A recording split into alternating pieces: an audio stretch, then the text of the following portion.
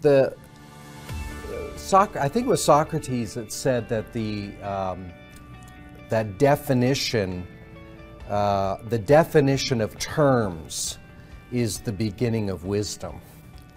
So, with that in mind, I think let's start with defining what we actually mean by theology, the word theology. The word itself is a marriage of two Greek words, theos, which means God, and logos, which means, well, it means word, but it means something bigger than word. It refers to logic. Our word logic comes from logos.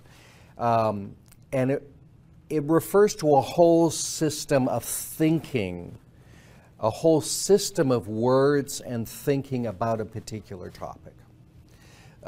So that Greek word logos actually finds its way in academic circles in a whole bunch of different words. So you get all the ologies. So psychology, sociology, that ology bit is from logos. So a system of thought. So theos, logos, theology, a system of thought about God. So that God himself is the subject of our class together. Roger Olson has defined theology this way.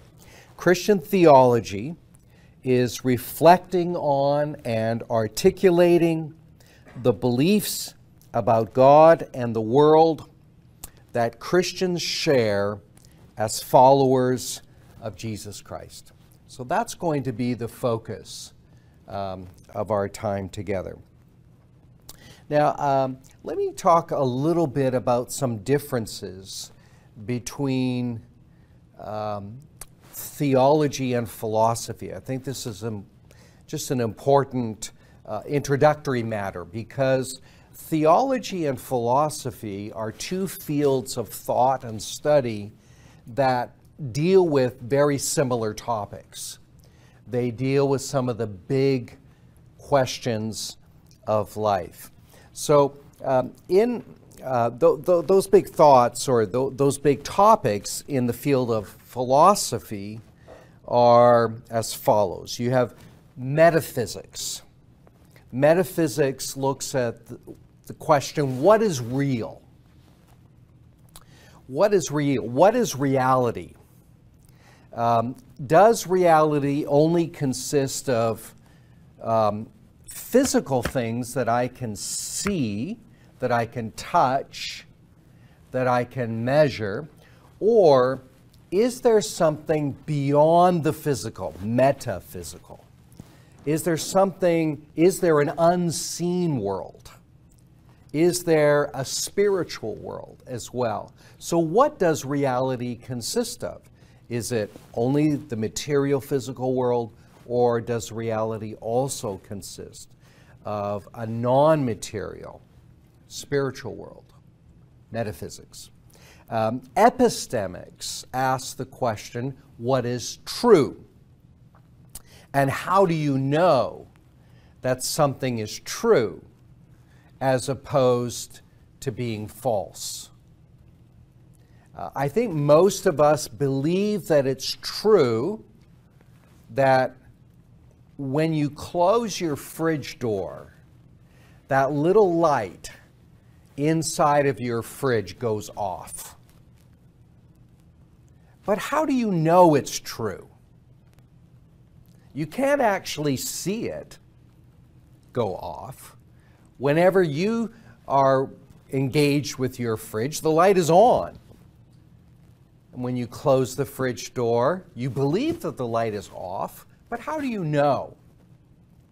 So one way for you to know would be through direct observation.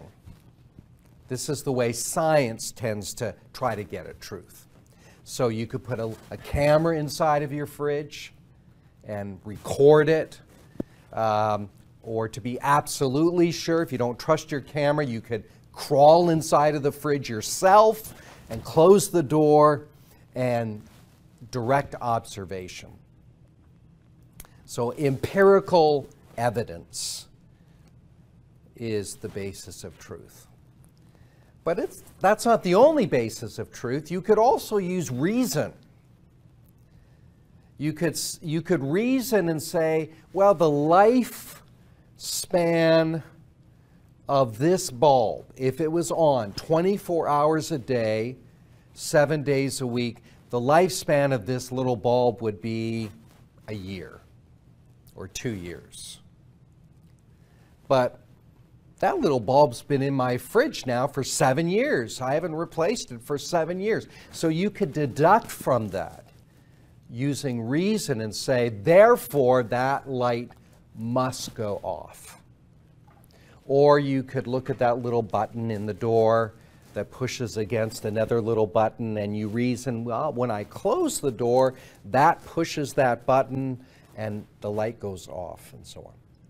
So how do you get at what is true?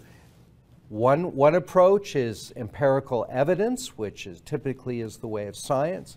The other way to get at it is reason and rationalism, which tends to be the approach of philosophy and social sciences. What about ethics? Ethics asks the question, what is moral? So philosophy and religion both look at that question. Politics, how should we govern ourselves? Politics and religion looks at that as well. Aesthetics, what is beautiful? And logic, how should we reason? So both religion and philosophy look at these big questions of life. So there is significant overlap. Where religion is different, and particularly Christian religion, and this is a survey of Christian beliefs, is that Christians affirm something called revelation. That there is a way of getting at what is true that is not necessarily empirically verified through direct observation, and is not necessarily verifiable through rational means either, but through revelation. There's a third source of knowing, and that is that God has revealed himself. And it's a way of knowing. It's not irrational, it's transrational. It's beyond the rational. I think as well, religion differs from philosophy in that proponents of religion and adherents of religion, including Christianity, have a degree of personal investment that perhaps goes beyond the mere study of philosophy.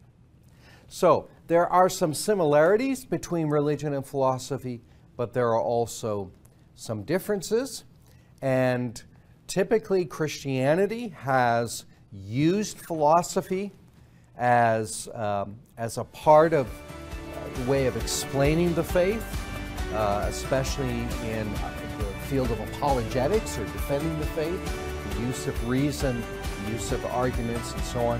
Various evidences of God, for instance, God's existence, come from philosophy.